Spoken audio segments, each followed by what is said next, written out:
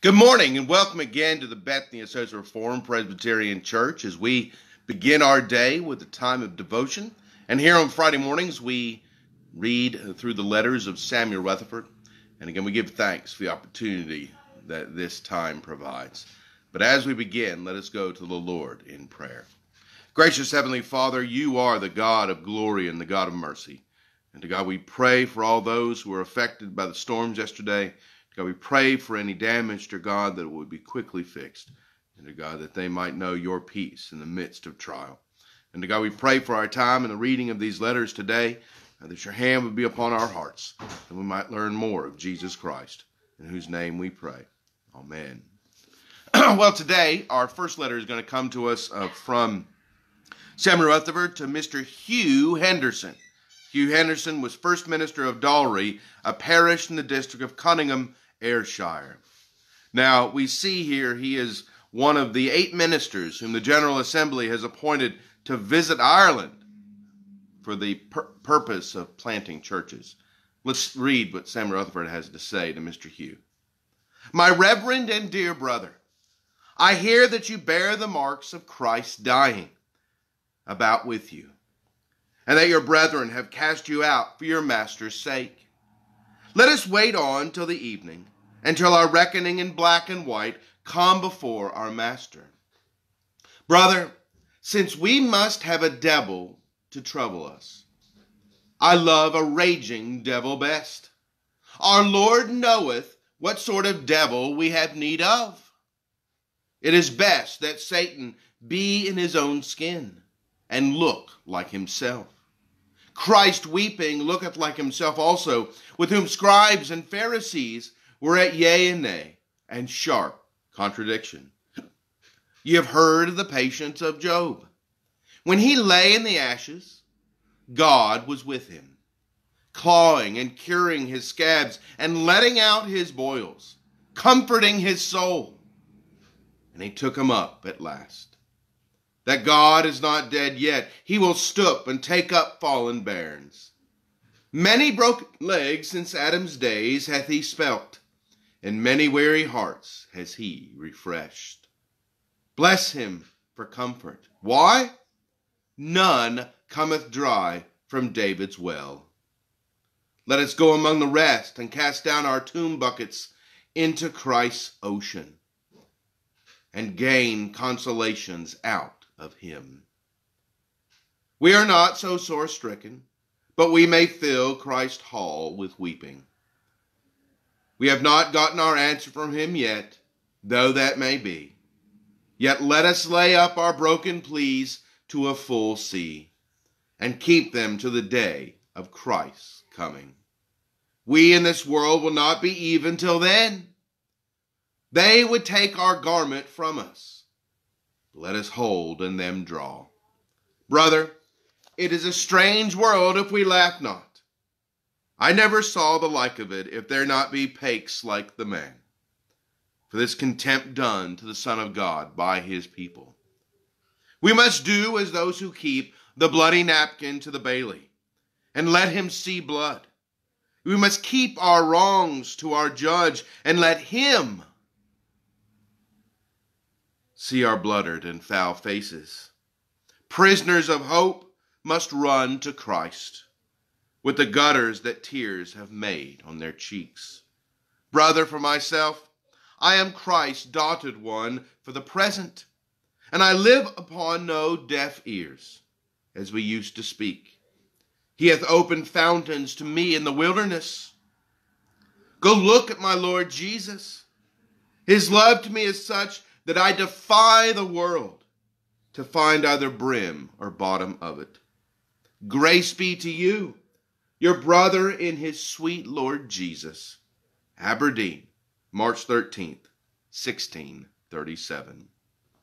Here we see Rutherford giving counsel and comfort to a dear minister friend of his who has faced great tribulation because of physical persecution that he has faced during his trip to Ireland.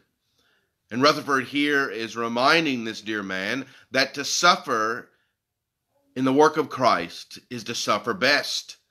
To suffer for the preaching of the gospel is to see the blessing of the Lord. The way that Rutherford speaks of this persecution is interesting. He says, again, reminding us, "Brother, since we must have a devil to trouble us, I love a raging devil best." Now, this seems somewhat braggadocious, but when you think about it, it's much better to know who your enemy is. You can prepare for your enemy, you can make plans for your enemy, and you can seek the Lord's help for the enemy that's before you. There's a little bit of comfort in knowing what you face. And Rutherford here is reminding young Mr. Hugh that the Lord has a plan for him still, that this day of persecution is not the end, and that he has the ocean of God's grace and of the Lord's mercy to run to if he needs refreshed. And that's a good lesson for all of us today, to never forget that we have the never-ceasing fountain and that we have the sufficient grace of Jesus Christ for all of our needs. Let's turn now to the second letter today to my Lord Balmerinoch. John Elphinston, second Lord Balmerinoch, was the only son by the first marriage of the Honorable Sir James Elphinston, the Lord Balmerinoch. He distinguished himself in 1633 for his opposition to the measures of the court in favor of prelacy. So here is a civil magistrate who is known for his defense of the faith. Let's see what Rutherford has to say to him. "My very noble and truly honorable Lord, I make bold to write news to your lordship from my prison, though your lordship have experienced more than I can have. At my first entry here, I was not a little cast down with challenges for old unrepented of sins, and Satan and my own apprehensions made a lie of Christ, that he hath cast in a dry, withered tree over the dike of the vineyard. But it was my folly. Blessed be his great name. The fire cannot burn the dry tree.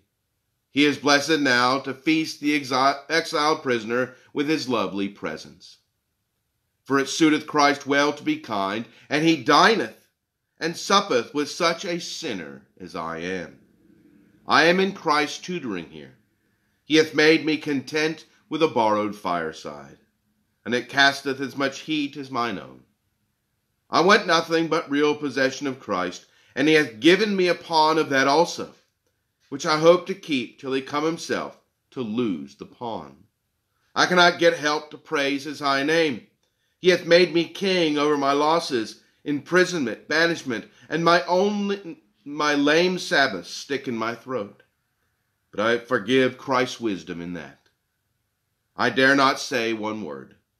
He hath done it, and I will lay my hand upon my mouth. If any other hand done it to me, I could not have borne it.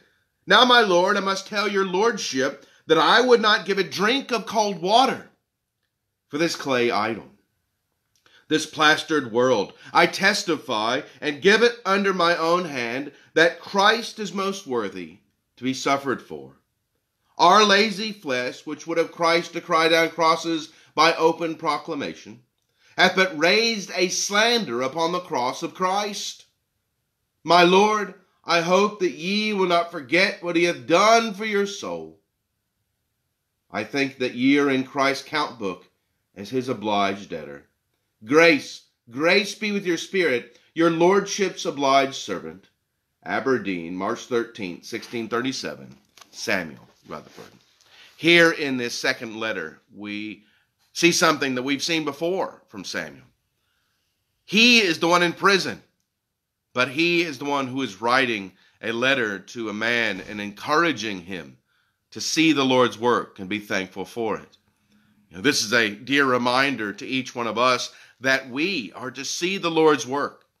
We're to be reminded that the Lord has a plan and a purpose in all things, and that we're to give thanks for whatever station we are in life, whatever position we are in, that this is Christ's time, and that we are to run unto him and find peace even in the midst of the darkness. For if we're in the darkness, we're in the darkness by the Lord's design. And if the Lord has sent us into the darkness, we know that not only is he carrying us in his arms, but that in soon days he will give us the light of his marvelous grace. And may this be a comfort unto you today as we close out this week and as we enter into a season in which we may not know the future, but we know that the Lord has it in his arms. And regardless, whatever the world may decide, we know that Christ is King. God bless and take care and have a wonderful day.